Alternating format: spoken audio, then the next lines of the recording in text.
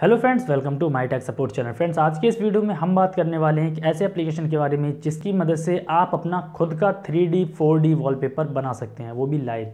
तो अगर आप जानना चाहते हैं इस एप्लीकेशन के बारे में तो फिर देखना होगा इस वीडियो को आपको लास्ट तक।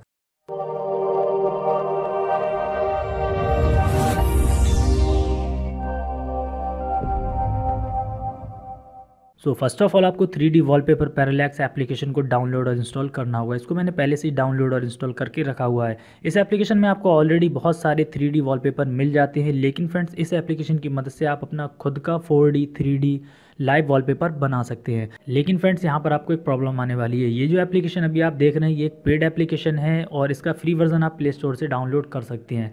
लेकिन अगर आप इसको प्रो वर्जन में लेना चाहते हैं तो फिर आपको इसको परचेज करना होगा। लेकिन आप इस एप्लीकेशन को यूसी ब्राउजर से बिल्कुल फ्री में भी डाउनलोड कर सकते हैं। वो सारी चीज़ें मैं आपको नहीं बताने वाला हूँ क्योंकि ये सारी चीज़ें इलीगल होती हैं किसी भी पेड एप्लीकेशन को अगर हम फ्री में डाउनलोड करते हैं।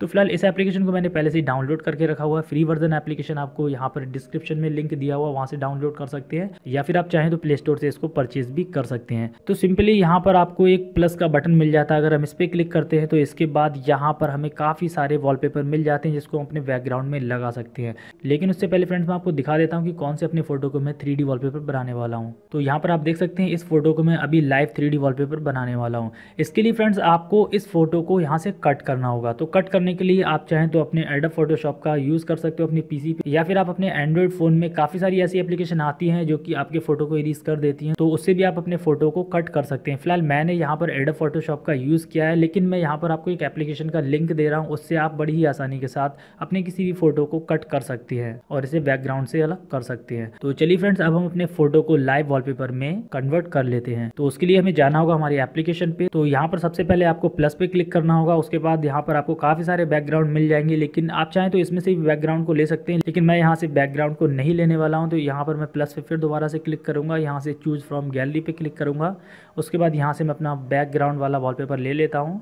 तो ये मेरा बैकग्राउंड वाला फ़ोटो है जो कि मैंने पहले से ही एडिट करके रखा हुआ है। तो इसको यहाँ पे हम सेट कर लेते हैं जितना भी हमें व्यू चाहिए।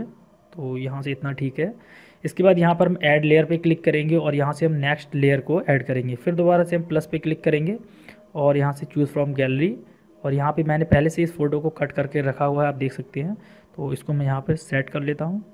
तो यहाँ पर इस फोटो को मैंने सेट कर लिया है, आप देख सकते हैं। इसके बाद सिंपली आप चाहे तो यहाँ से इसे पोस्ट कर सकते हैं, जो कि फिर लाइव हो जाएगा, सभी इसको डाउनलोड और इंस्टॉल कर सकते हैं। तो फिलहाल ये मेरा पर्सनल फोटो, इसलिए मैं यहाँ से इसको पोस्ट नहीं करूँगा, इसे सेव कर लेता हूँ। या फिर आप चाहें तो सेव से पहले प्रीव्यू करके इसे देख भी सकते हैं। तो चलिए देख लेते हैं इसे। तो आप देख सकते हैं यहाँ पर ये मेरा जो फोटो है वो लाइव बन चुका है पूरी तरह से। तो इसको यहीं से मैं सेट भी कर सकता हूँ, लेकिन उससे पहले मैं इस फोटो को सेव कर लेता हूँ अपने फ़ोन में।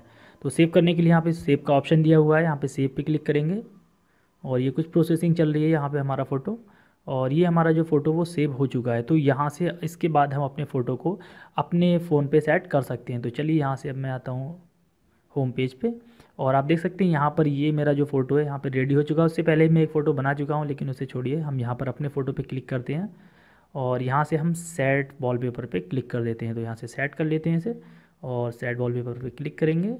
होम एंड लॉक पे जिस पे भी रखना चाहते हैं उस पर रख सकते हैं। फिलहाल मैं यहाँ पे होम पे रख लेता हूँ और ये अब मेरा वॉलपेपर यहाँ पे सेट हो चुका है। तो आप देख सकते हैं यहाँ पर मेरा लाइव वॉलपेपर सेट हो चुका है। तो इस तरह से आप अपने किसी भी फ़ोटो को लाइव वॉलपेपर में कन्वर्ट कर सकते हैं। आई होप ये वीडियो आपको पसंद आया होगा। फ्रेंड्स, अगर आपको हमारी वीडियो पसंद आता है तो प्लीज़ वीडियो को लाइक शेयर करें। नई वीडियोज़ के लिए आप हमारे चैनल को सब्सक्राइब करें, साथ ही साथ बेल आइकन को दबाएं जिससे कि नई वीडियोज़ की नोटिफिकेशन आप तक पहुँचते रहें। तो मिलते हैं किसी नेक्स्ट वीडियो में, तब तक के लिए थैंक यू फ्रेंड्स।